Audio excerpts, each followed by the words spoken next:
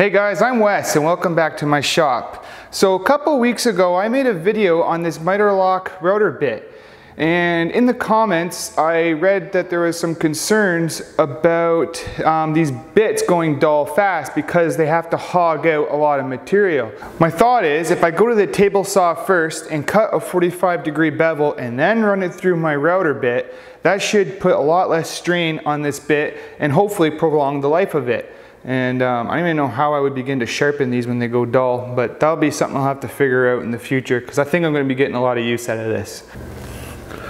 Okay, so for this example here, I'm going to use maple and walnuts so that we get a nice contrast and we can see that lock miter when we're done. So what I'm going to do here is I'm going to cut a bevel from here down so that it has a little bit yet to cut away. That way, if I don't have my table saw set to a perfect 45 degree, that's not going to matter because that router bit will correct it.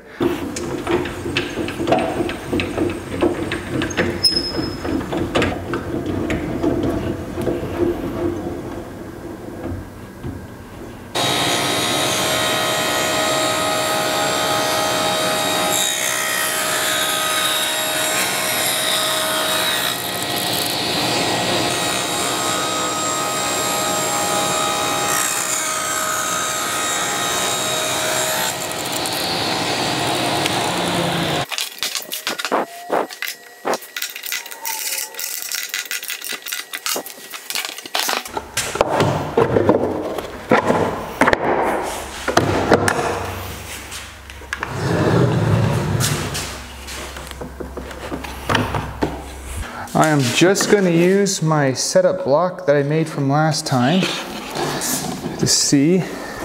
Okay, gotta go way down.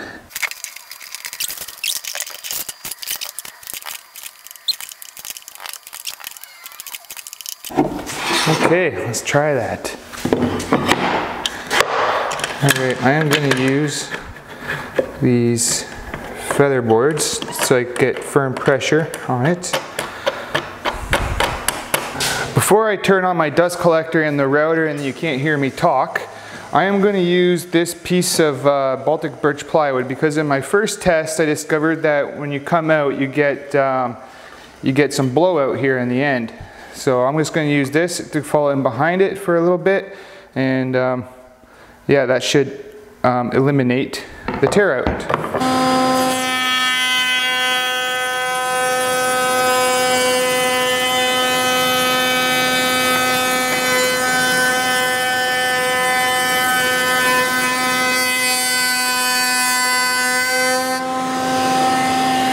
Now for the mating piece, you have to run it this way.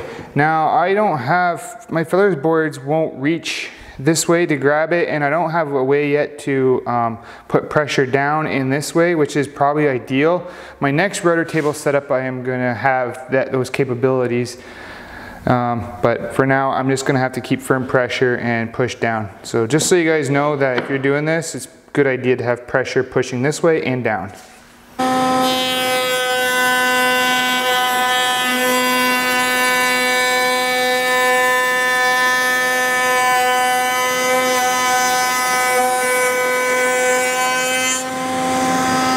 So a couple problems I see here is you can see that there's gaps here because of that miter that I cut.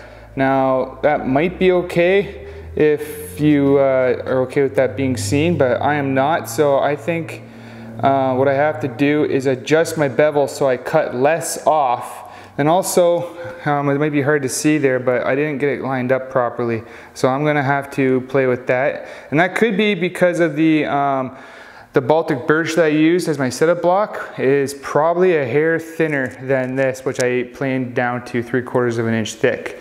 So we'll make some adjustments and we'll try this again. Okay, so I did a shallower cut on the table saw, and that seemed to work out quite well. A little minor adjustment with the fence. What I did was I just bumped it out a little bit, and that corrected the problem I had with it not lining up there.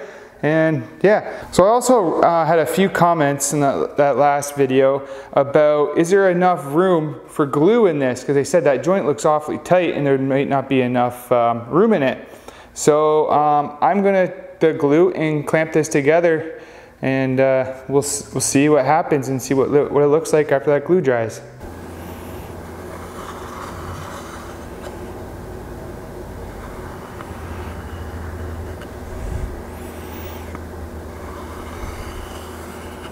I don't really know what the best way is to glue this, but I'm just gonna get glue on all the faces as best as I can. Okay, let's try to clamp this up. Okay, one thing I'm noticing, the glue is kind of acting like a lubricant, so it's making it slide together a lot easier. The best part about these lock miters is when you clamp them, they don't slide around. Anyone that has glued up a miter before knows that they can be difficult to clamp because they just want to slide around. Wow, that's looking really nice. Okay, I'm going to give that probably about 30 to 40 minutes to dry, and we'll take it off, clean up the glue, squeeze out, and see what it looks like. Okay, I let this sit for an hour. And yeah, that is glued. Let's give this a sand to get rid of my glue ooze out and stuff. And I'll give you guys a nice close-up of this.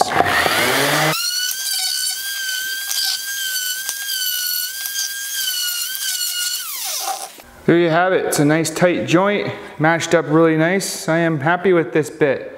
Yeah, I think that's gonna make for some really strong boxes. Like, I don't even think I can break that. Maybe a future video I should do a strength test on these joints and see what happens. Maybe like drive my truck over it or something. That'd be kind of cool to see. So there you have it, guys. That is a way to hog out the material with your table saw so you don't have to do it with your router bit. And also managed to answer some questions about, is there enough room for glue in this joint? And the answer to that is yes, there is.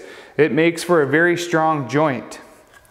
So I'd like to thank you guys for watching. If you're new to my channel, please subscribe, hit the notification bell so that you never miss a new video, and hit that like button, and please share this video with all your friends. And like always, we'll see you in the next one.